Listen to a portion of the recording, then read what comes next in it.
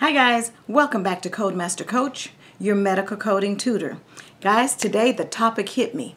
So you want to be a medical coder. So we have to start off with, what is a medical coder? Too many times I've had people come to me thinking that as a medical coder, I code healthcare, but I do it from the IT perspective. I set up codes in the electronic medical record, and that's not what a medical coder is. Let me first give you the definition of a medical coder based on what the AAPC, the American Academy of Professional Coders, how they define medical coding.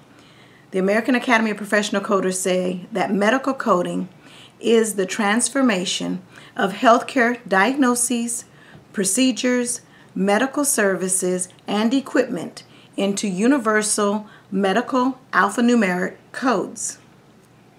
The diagnoses and procedure codes are taken from medical record documentation, such as transcription of physician notes, laboratory and radiological results, and etc.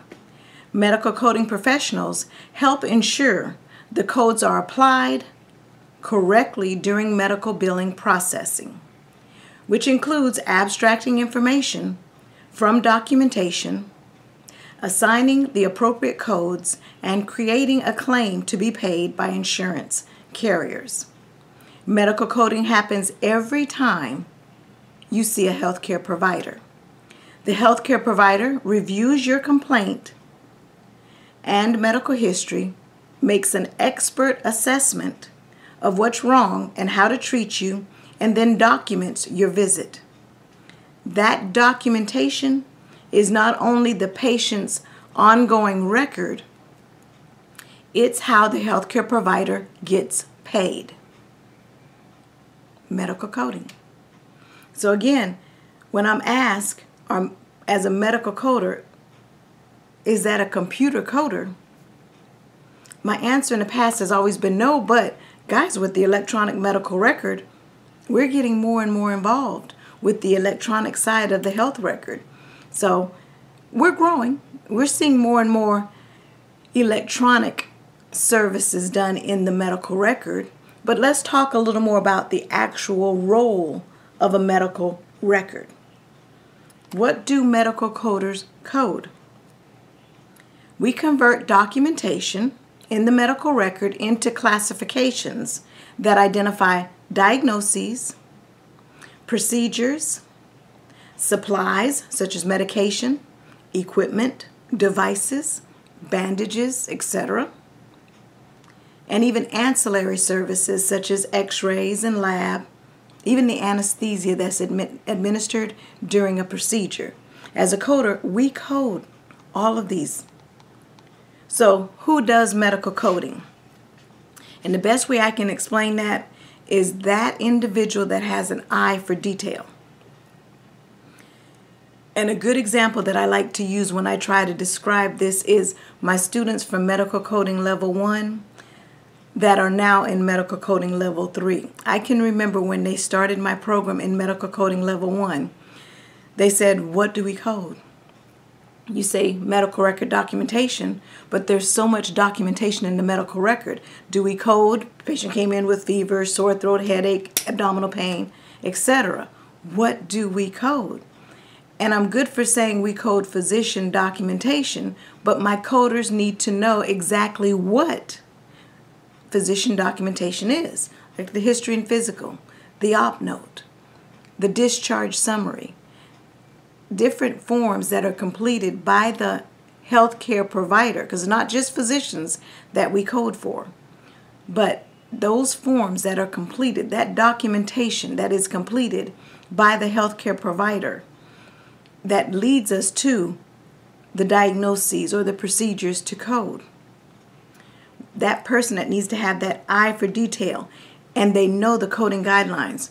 If you've watched any of my videos on this channel, you know I discuss coding guidelines all the time. There's a whole lot to that coding guideline, that 151-page document, the coding guidelines. that person that has read through them or can read through them and understand or get a basic understanding of them can come in and understand exactly what to code.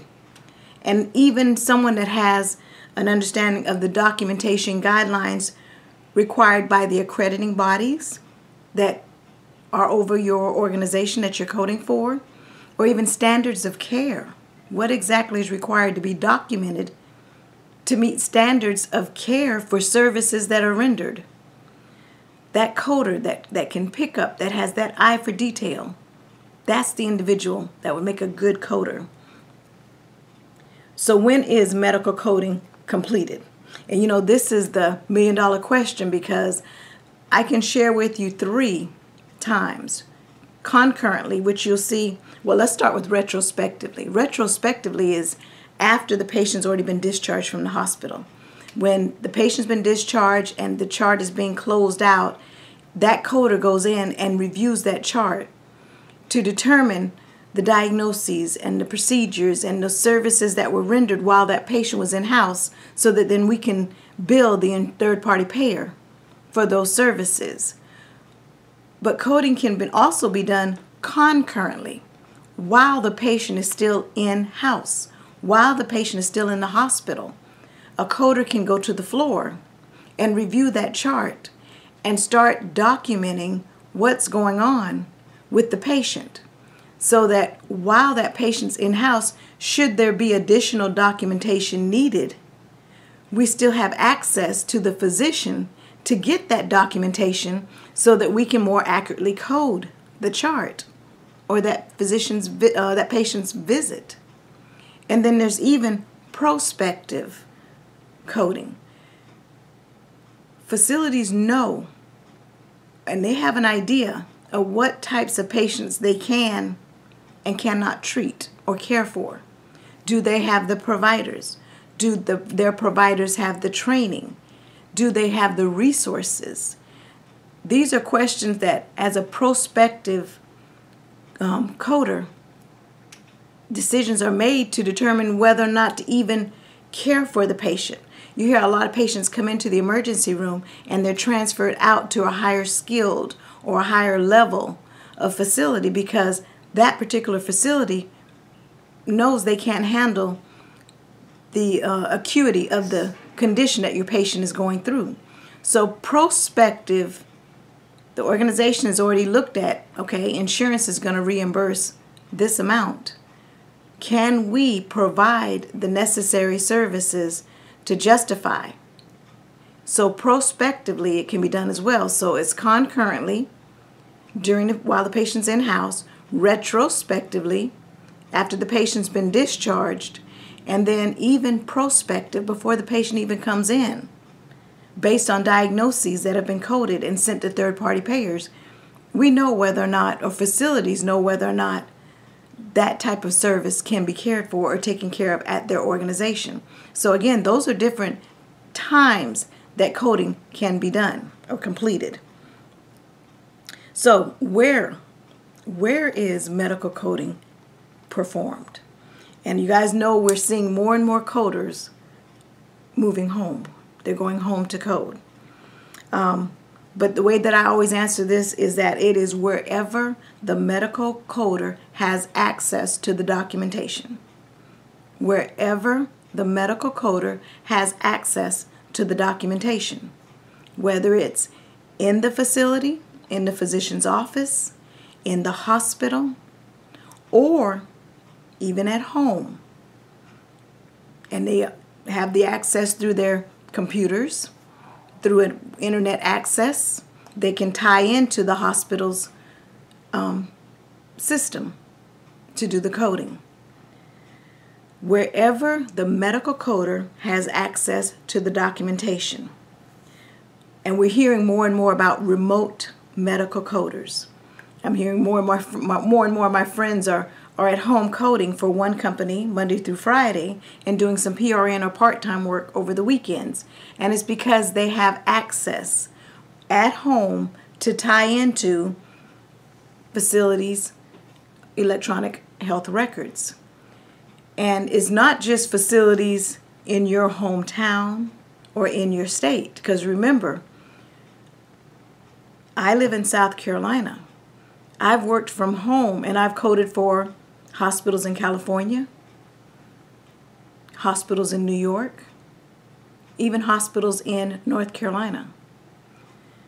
It's wherever I have access to tie into their system and do their coding. So remote medical coding has been a big jump for medical coding services these days. So how do you become a medical coder? And the way I answer that is, first, do your research. What type of candidate or student are you? Do you need face-to-face instruction? Or can you work online independently? Do you have the drive? Do you have the discipline to set a time up each week to do your work online without the requirement of being online at a certain time or being in a classroom setting at a certain time? If you've got that discipline and you can do an online course, then by all means, look for an online medical coding program. But if you need a face-to-face medical coding program, that face-to-face training with somebody there to work with you, then make sure that's the type of program that you look to get into. And they're both kinds of programs out there. Luckily, Codemaster Coach does both. Just putting that in there. We do both. So in conclusion, I say a medical coding career is a rewarding career. It's got a lot of potential, a lot of avenues for you to make the career what you want it to be. I always knew I wanted healthcare. I wanted to work in healthcare. And I thought maybe being a physician. But then when I realized I couldn't take a lot of the blood and it hurts me to give people a shot or anything like that, I realized, no, I'm not a hands-on type person. But guys, with medical coding, I've got an opportunity to see healthcare firsthand. But yet I get to see the business side of it and the billing and the money as well. So I get to see hands-on patient care. I see it through reading the documentation. But then I also see the business side of it by rendering the billing to third-party payers, by looking at assigning codes to what's being done based on what's documented in the medical record. So it's a rewarding career, but I've learned it's what I make of it. If I'm a go-getter and I go out there and I sell myself, I meet physicians, I meet healthcare providers and show them what I can do for them, I've learned I can make this career, this medical coding career, work for me. So again, title of this video, I said, so you want to be a medical coder? My question to you is, do you want to be a medical coder? Do you really want to be a medical coder? In my next video, I want to talk about how do you prepare to be a medical coder, because I've seen medical coding programs on the degree side of the college, an associate degree, versus a continuing education side where they don't offer the degree. So which program is the right program or the right program for you? Okay, guys, if you haven't yet subscribed to my channel, please subscribe. Come on over. We're having fun over here. We're trying to really dive into medical coding and get a better understanding of what medical coding truly is. All right, guys, you can reach me at codemastercoach@gmail.com. Thanks, guys. I'll see you in the next one.